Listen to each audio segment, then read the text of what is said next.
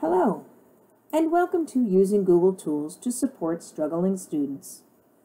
My name is Siobhan McManus, and I am a resource teacher from the Department of Exceptional Student Education. Today I will be sharing some tips with you on how to use Google Tools to support our varied learners.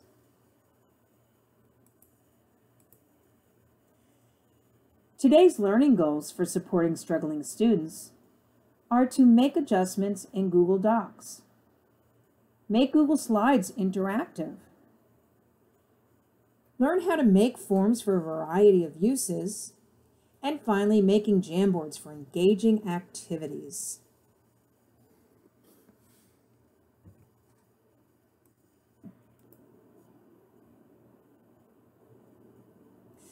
Use of Google Tools helps teachers to support students and therefore addresses universal design for learning. Although this is not a presentation on universal design for learning, I think it's a good opportunity to touch on the principles of UDL. When we think about our students, we have to remember that not all children learn in the same way or on the same day. Universal design for learning is a framework that allows teachers to plan for the varied learners in our classrooms.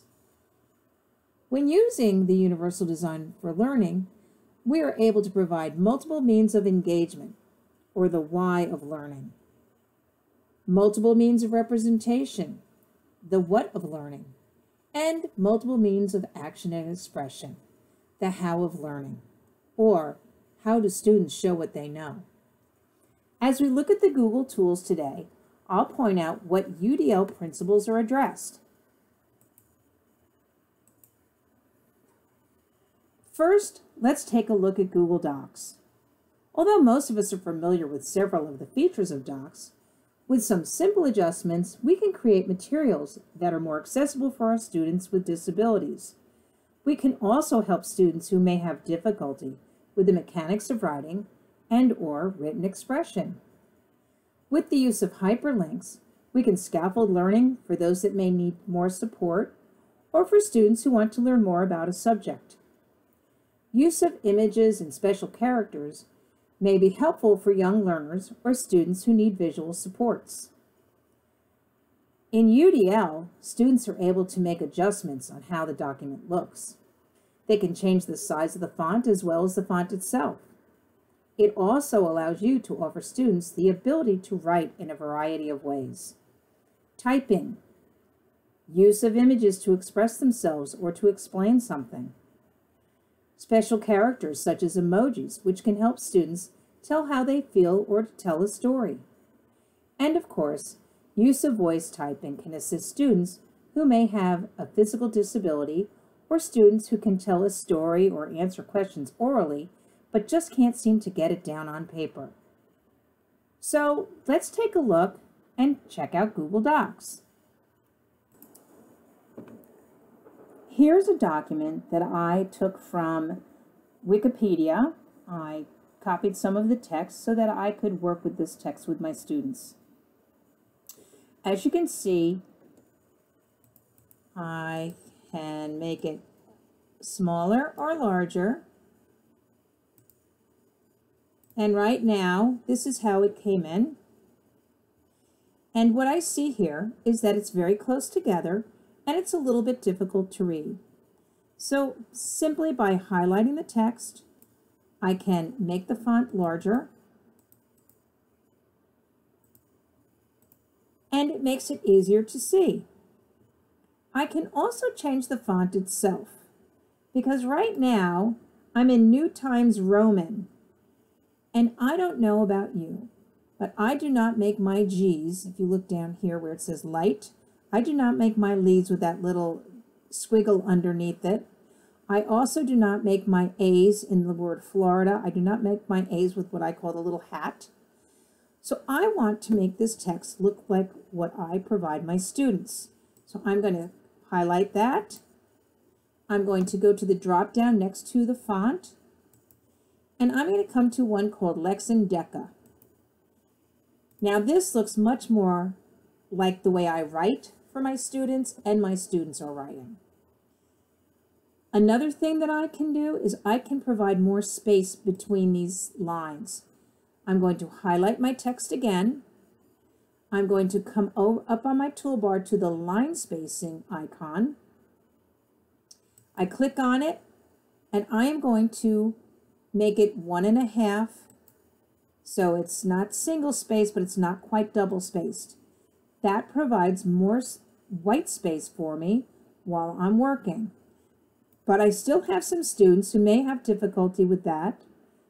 I'm going to go to my spacing again, and I'm going to go to double space. This can be really helpful for students who have difficulty with tracking, or if there's a lot of crunched up print on the page, they may have trouble with that. So I find that this can be very helpful. Another thing that I like to show you is that you can use the dictionary that is built right into Google Docs. So if I come over and I see the word climate, and I don't know what that word means, I can highlight it, go to Tools, go to Dictionary.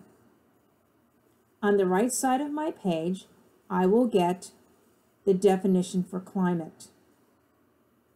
Again, I can come over, I can highlight a word, go to Tools, click Dictionary, and now I have the definition of rainfall. The next thing that I would like to show you is that at the bottom of the page, there's a little button called Explore. If I click on Explore, and I pick something from my text that I would like to explore, I'm going to take thunder showers. I'm going to click on that and copy it. I'm going to put it right in here, paste it. Oh, didn't like that. So let me try that one again. Let me try that over. I've got thunder shower. I'm going to come in here and I'm going to put in thunder shower. And when I enter, it's going to take me to some web articles. So right in here, without having to leave my document, I'm able to go out and get information from Google. I have different articles. I also have images. So if I was writing a story or I wanted the students to add something to this to help them with understanding, I could come in here and I could add in thunderstorms. So that's a really cool tool that a lot of people don't even know exists. That's called Explore. And Explore helps to get more in-depth information. So those are some things that we can do directly in a document. And now I'm going to scroll down to another activity that I have here. I'm going to just come up here a bit. All right, so I have some students and we are working on a project on fruits and vegetables. And I was able to go online simply by clicking on Insert Image. I searched my web. I found a tomato, but now I want to find an apple. I click on apple, and here's a nice apple clip art, and I'm going to insert it. It's very large, so I do need to make it smaller. And I'm going to move it up here with my other ones. And I'm going to put in the sentence, this is an apple.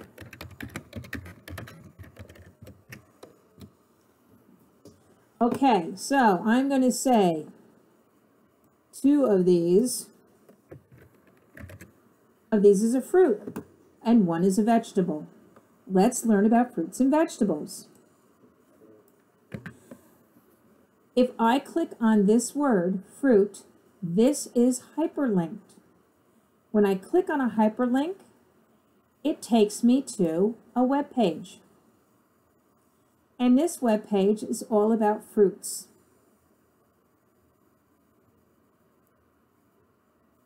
If I close that one and I come over to vegetable, If I click on the vegetable, it's going to take me to an article that I have linked all about vegetables. So if you do not know how to do that, I am going to come over here and I'm going to write the word apple. I am going to go out to the web and I'm going to look up apple. And we don't mean Apple computers. I want to go down to an apple. Wow. Apple, let's say apple food.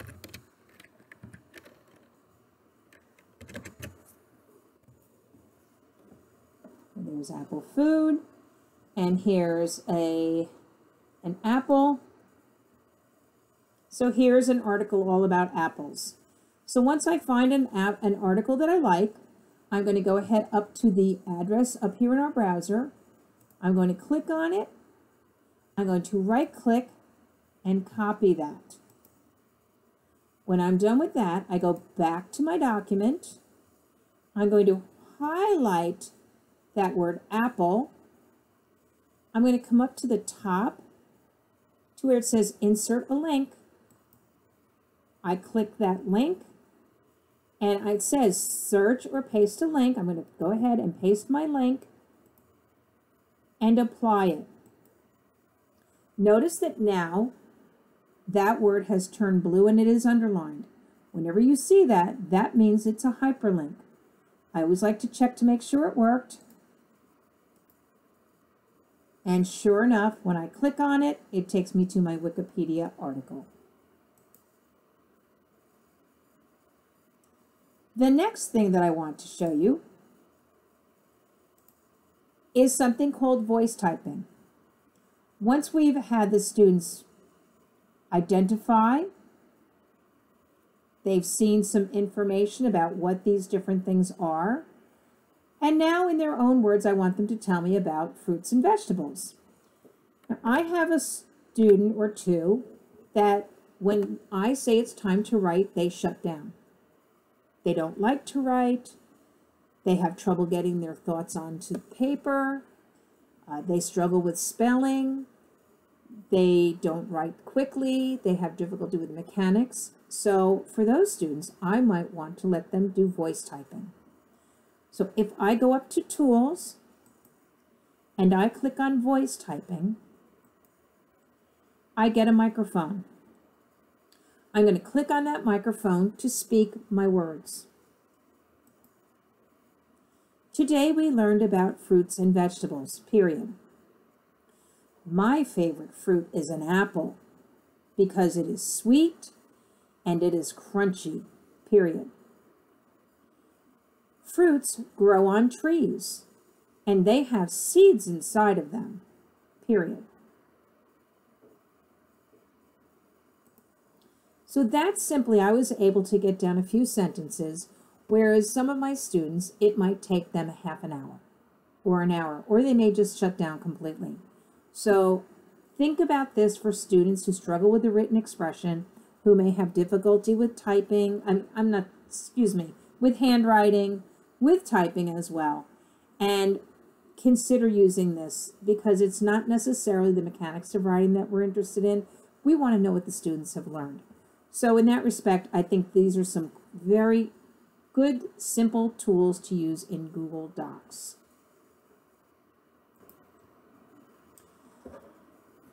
The next tool that I'd like to talk about is Google Slides. Most of us have made the transition from PowerPoint slide presentations to Google Slides. Have you ever heard the expression, death by PowerPoint? Well, with Google Slides, we can make presentations more interesting, more accessible, and more engaging for students. Let's check out how we can make our presentations more engaging and useful. Closed captioning. Closed captioning is useful for students who are hearing impaired, English language learners, or who need literacy support in that it provides struggling readers with additional print exposure, improving foundational reading skills. Hyperlinks. There are three types of hyperlinks that can be used. Text hyperlinks uses a word or phrase to take you to another page, file, or document. And we showed an example of that when we just looked at Google Docs. An image hyperlink uses an image to take you to another page in a presentation, file, or document. A bookmark hyperlink uses text or an image to take you to another part of a web page. Here's an example of how to make a presentation interactive by using hyperlinks.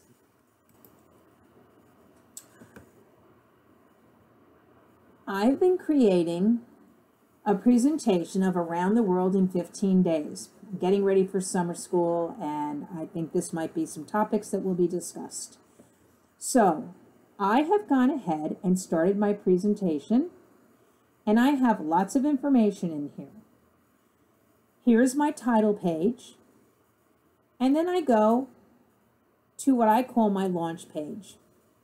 This is where I am going to create some hyperlinks on my page, and therefore they will take me to other pages about specific continents. So where should we start? Let me first show you how this is going to work. When I'm on this page, and if I click on North America, it's going to take me to the page regarding North America. I used a hyperlink, and now I'm going to use a hyperlink to get me back to where I started. I then want to go to Africa. And as you can see, just like with North America, I clicked on the map and it took me to a larger page and map of Africa. So how did I make those? I'm going to go back out to my editing page. And the first thing I did was I made my launch page, and then I decided all of the different continents that I was going to address. I went out and I got information on each one: North America, South America, Europe, Asia, Africa, Australia. What I did was then I connected all of these pages by making hyperlinks. So I've already made it for several of my continents, but today I want to make one for Australia. I haven't done one for Australia yet. So I'm going to click here. I want to add a shape. In my shape, I'm going to make it a square or a rectangle, and I'm going to try to cover as much of that country as I can. The continent, excuse me. Once there, I am going to do a right click, and I want to link this. I want to link this to the page where Australia is, and that is slide number 8. You will see that I have down below, it says Slides and Presentation. I'm going to click on it, and I'm going to go down to slide 8, Australia. Once there, I apply it. Now, when you look at this, I don't want this box showing, so what I need to do is highlight the box. I'm going to go up to my little beaker, which is my fill color. I'm going to click on it, and I want to make that box transparent.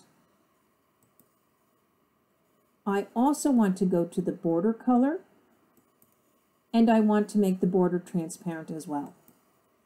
So now, when I click off, I don't see that box there. However, when I go into the present mode, and I click on Australia, it takes me directly to Australia. Now, I also have, whoops, let me go back to Australia. You will see that I have hyperlinked this back to my map. So it will always take me back. And you'll notice each continent that I touch,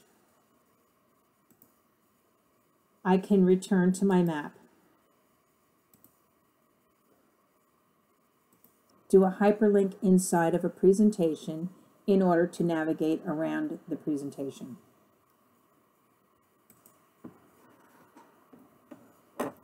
Another kind of presentation that you can do would include Pear Deck. Pear Deck is an add-on that is built into Google Chrome. Into Google Slides. If you go to add-ons in your upper toolbar, go down to Get Add-ons, and you will see Pear Deck. I have already installed it, but if I clicked on it, right here it would say Install. Mine says Uninstall because I already have it. I will be upfront with you and tell you that Pear Deck has basic features available for free. If you want all of the features, there is a premium charge, and I do not ever recommend, I don't ever want to recommend something that will cost you money, but you certainly have access to the free version. So when I look at this and I want to make a Pear Deck presentation, a Pear Deck presentation is a more interactive type of presentation. So if I click on Pear Deck, you will see I'm going to get a panel on the right-hand side that has different choices for me. I can ask questions that are text, I can have multiple choice, I can have numbers, I can have things go out to websites, they can draw and they can drag. Just to give you an idea, here is their template library. They have a variety of tools for the beginning of a lesson, all different interactive slides that you can use. They also have some for during the lesson. This is a great way to do things like summarizing what they've learned, whether they think things are true or false, how they feel. And then they also have different slides to use at the end of a lesson, like connecting. How do they feel? How do they feel about that lesson? Pretending that a student was absent, one of their friends was absent, and they have to explain. So these are some nice different types of slides that you can use. I'm going to just go ahead and present mode so that you can see how it looks. And when you are in a Pear Deck, let me go ahead and start the lesson from Pear Deck. I apologize. When you start the lesson, what will happen is the students will be given, and it's going to miss me. So sorry. All right, it's going to go to Pear Deck. Try that again. The students will be given a code.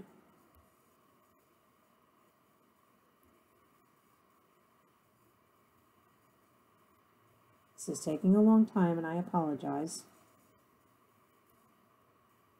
Okay, so we're having an issue. Oh, all right, there we go.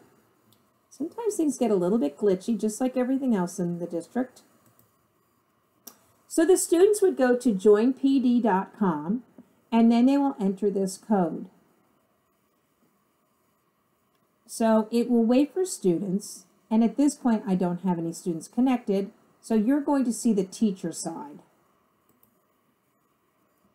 You'll notice that the background looks a little bit different than a regular PowerPoint or a regular Google slide, and it says that I am presenting. And I'm going to go ahead and we're going to talk about around the world continents. Oh my goodness, you know what? It's been quite a day. The kids might not be feeling so great. They might feel great. But this will allow the students to circle. How do they feel today? Now they will have tools on their side that they can use, whether it's markers, it might have little drawing tools, it might have things that they can move around. They can put some text in here about what did they learn from their homework last night. Think of a question that a classmate might have. And this is a great way. I love this, kind of takes the onus off the student, because you can have the student ask something that another person might want to ask. They can do some drawing, or they can type about what they know about the topic. So here we talked about we have 7 continents. We talked about a continent is a landmass surrounded by water. You know, here's, you can check to see how they're doing. Do they understand what you're talking about? If they're confused, or, oh my gosh, please stop, I need some help. So this is a great way just to keep tabs on how the students are doing. And there will be a little marker, there are dots that they can move around, so the students are able to do that. Again, the Arctic is not a continent because it is a sea surrounded by ice and sea. And then you can ask the students, is that true or false? Do they wonder about that at all? And what do they wonder? They can answer that. Then again, we give some more information.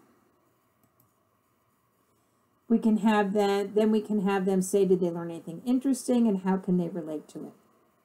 Maybe they went to SeaWorld. Maybe they have visited Asia.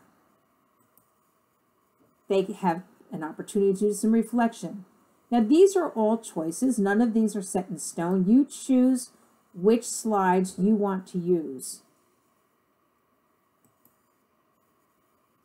So that's Pear Deck. And I really do like Pear Deck a lot for those interactive activities that you're able to provide for students.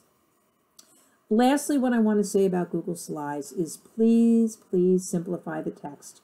Don't put too much information on your slides, because we all know that if the students look at something and it seems overwhelming, the chances are they're not going to pay attention.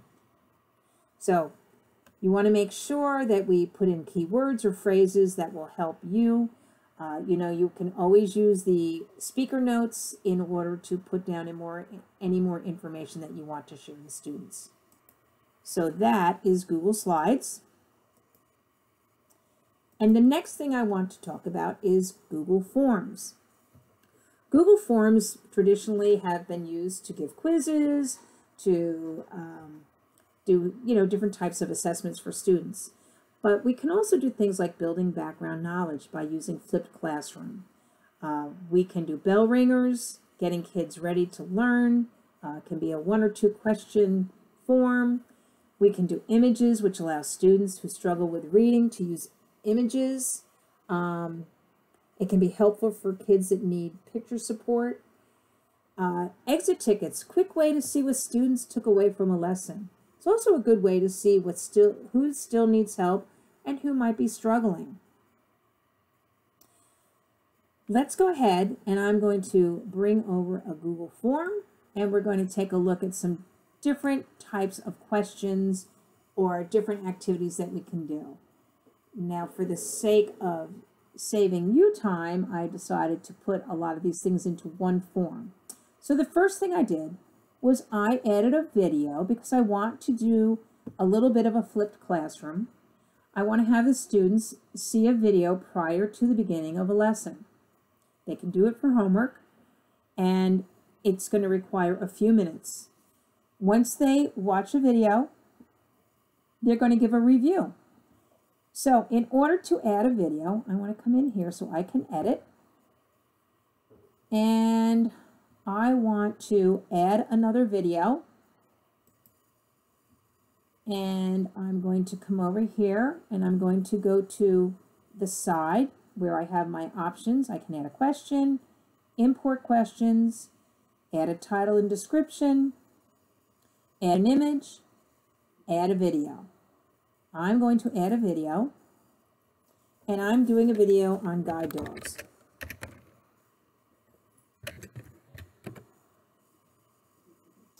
How do puppies train to be guide dogs? Here's Pip. That was the short animated one that I've already put in. So we're going to say that I have looked at this and I feel this is appropriate for my age group, my students. No one's going to be offended. There's nothing objectionable in it. So I'm going to click on that video and I'm going to select it.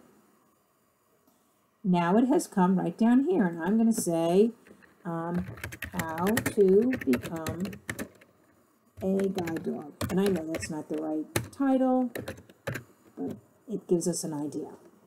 So I can come in, I've added my 2 videos, and now they have to pick one video, and they need to give me a brief review. That's a very quick and easy activity for them to do for homework. They can do it when they come in from class, or if they come into class, you may have a couple of minutes that you want them to do something. Super simple, gets them going, ready to learn. And now I've got some different types of questions. Right here, I have added a video, excuse me, not a video, I've added an image because I have students who may not be good readers or they may be young. So all I've said is, what is this? And we are working on animals in my class, and we talked about cats and pigs and dogs, so they've seen that print before, so they can come in and make their choice. If I wanted to add another one, I could add another one, and I could call this one a cow. And it's that simple. I'm going to go down to a different type of question, and in this question, I said, choose the pictures that end in NG. So in here, I have gone ahead and I have added I've added images, and those are my answers. So I've done 3 different images.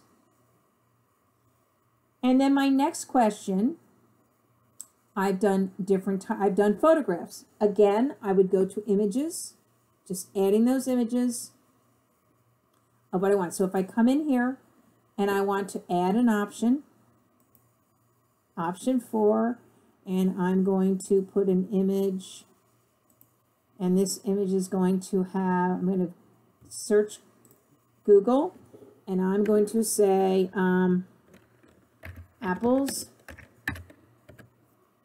and this time I'm going to put 2 apples. And I'm going to insert, and that's very large, so I'm going to push it down small, and that should be my option 4. I don't know why that's not going in the right place, but we're going to move on. Another type of question that I can do is describe why the Arctic is not a continent, and this will be a short answer.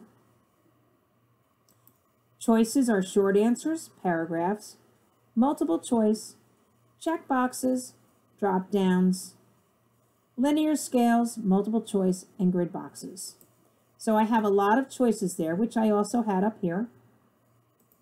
Multiple choice,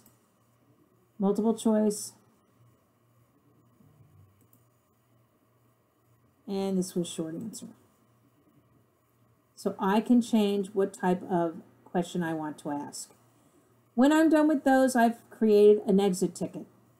This is a great way to find out, was your lesson effective? Did the students get it? What did they take away? Do they have any questions? Do you want help in understanding today's topic? And would they recommend it? So these are just some quick, easy things that you can do using Google Forms that can make answering questions a little bit easier, a great way to build in videos, and just makes it a little bit more engaging for students.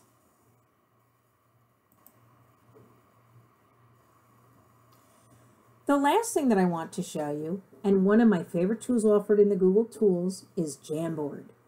I have participated in trainings that have used Jamboard as the presentation platform, and it was really engaging. I've also used it in a variety of trainings that I offer, and have found that participants are not only engaged, but they actually seem like they're having fun. When you think about Jamboard, think about the 4 C's: collaboration, creativity, critical thinking, and communication. All of these can be used when your students are involved in what we call a jam. UDL, when I think about it, this Jamboard fits the bill. It's a great way to provide engagement for students. Some of the examples I have to show you today show how students can collaborate. It's interactive, so for those who just can't sit and read, the ability to manipulate and contribute is really terrific for some kids. Collaboration. You can work on it as a whole group, small groups, or assign individual boards to students. It's interactive, so students feel that they have voice in activities.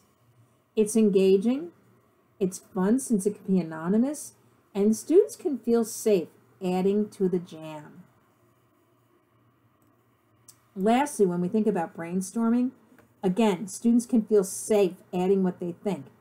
Even if it's not exactly on target or what the students asked of the students, she can see or he can see what students are thinking and perhaps explain or rephrase what they want students to do.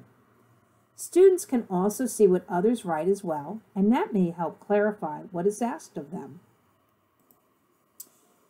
So let's go ahead and let's take a look at a jam that I've put together.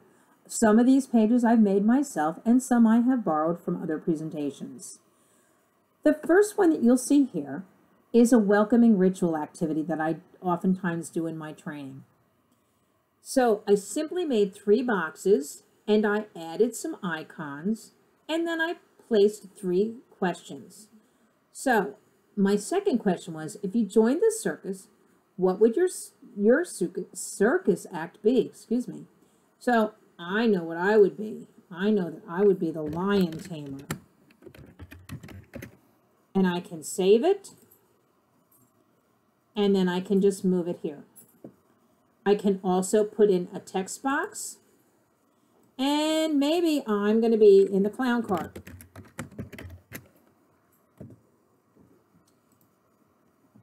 Or maybe I want to add a picture. I can add an image. And I'm going to go to my Google image search and I'm going to say clown. And here I've got the little clown. And I'm going to insert it. And there are 3 quick, easy ways that I was able to answer and participate on that page. So I would go ahead and I would have people answer each of these questions. If a student doesn't want to answer all of them, you can ask them to pick 2 out of the 3. So there's some flexibility in using a Jamboard. Up on the top, I have these arrows, so I'm going to go to my next jam. This one I borrowed from one of the workshops that I attended, and we were given a task in breakout groups. We were in a Google Meet. We went to breakout rooms, and each breakout group had 4 people. We were given a topic to discuss. Before we started the discussion, we first said what we were thinking. So I came in and I was able to take some text. I was able to put a text box in and I was able to type what I thought. And everybody did that in their own box. We had our conversation and we came up to consensus. Once we made consensus, we put it in the light bulb. And once we finished that, then we had to come back over to our spot and say, after the discussion, now I think. Because maybe my opinion has changed, or maybe I have swayed someone towards my ideas. So I like this activity because you work as a group, you come to consensus, and you still have that, what did I think at the beginning, and what do I think at the end? So this is a really nice snapshot for teachers to see how children are thinking, what they're thinking. Are they on topic? I like this activity. I think this shows a really nice way of working together as a group. So that's a great collaborative tool. I also have students that might be learning how to sort. They might be learning their colors. And I would just go ahead and I just made this simple grid. I put the colors and I just have the students come in and do their sorting activity. You can do this with anything. You could do it with vehicles. You could do it with anything you really can think of. You can do sorting activities. You could also do things like patterns. You could have students make patterns. Another activity that I really like is choose a picture. Okay, I'm going to choose the boat because I love boats. I'm going to make this big. Once I pick the picture, what do I think it means? let's see, a boat. What is a boat? I'm going to put some text. Oh, the word is boat. That's the word. I'm going to move it over here. I need to move this. It's a boat. And in my words, in my own words, what do I think it is? What do I think it means? Something that floats. And we're going to look up a dictionary definition, and let's just pretend that I've just done that. And my dictionary definition says it is a vehicle that floats and people can sit in it. And I just made that up. I'm going to make this longer so it fits. And that's another kind of activity that you can do. And you could have any words. You can do words. You can do pictures. You can have students find their own pictures to define. So again, that is another activity that you can have your students. They can do it together. One could come up with a picture. One could tell you what it is. They could all come to consensus in their own words, and then they could look it up.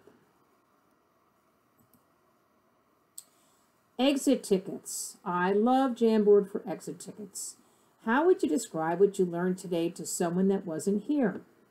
I'm going to come and get a Post-it, and I'm just going to say, I learned some new tools today. I'm going to save it, and I'm going to cancel that, and I can put that. This is a great way for you to see, what did your students get out of the lesson of the day? You can have all the kids putting in different colors. You could have them do just in teams. You can do this any way that you want. Here is another one, and the reason I showed you this is I want to show you how you can actually put this in, this background in, because this is static. This does not move. The students can't move it.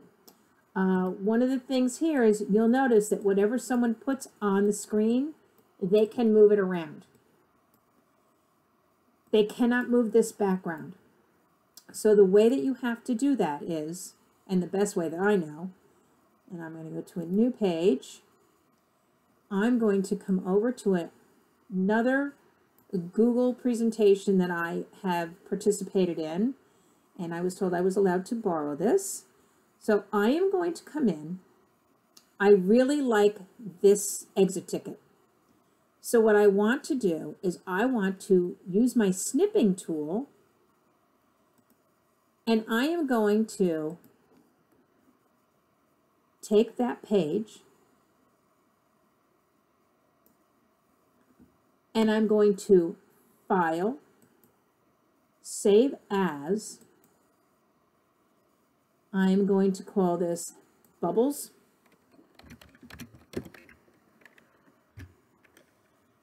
And I want to make sure that it's a portable network graphic, also known as a PNG or a PNG.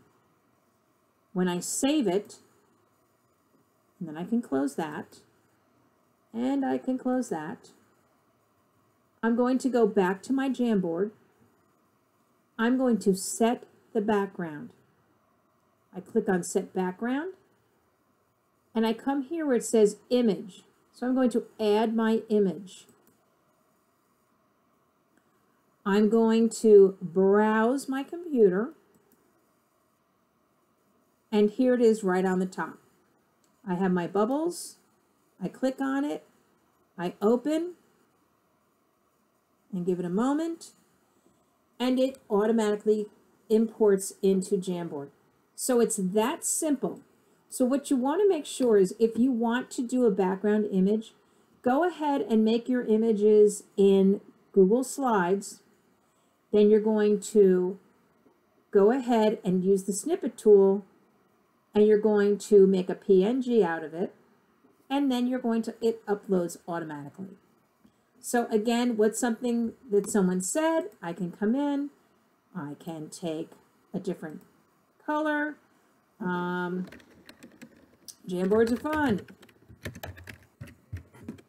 are fun and there are lots of ways to engage students.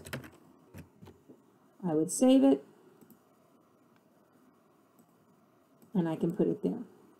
So that is Jamboard, and as I said, Jamboard is one of my favorite tools in the Google suite, and I hope that you found that this is useful. If you want to know more about Jamboards, there are so many great videos on YouTube that I highly recommend. So if you want to know more about Jamboards, please feel free to reach out to me. So that's all about Jamboards. And then finally, I just want to say thank you all so much for your time this lovely day. And I want you to know that if you have any questions about any of the Google tools to support struggling learners that you've seen today, please reach out if you have any questions or you want to know more, or if you want me to demonstrate one-on-one with you how to use any of these tools. Again, I'm Siobhan McManus with Exceptional Student Education, and it's been my pleasure today, and thanks again, and have a fantastic day.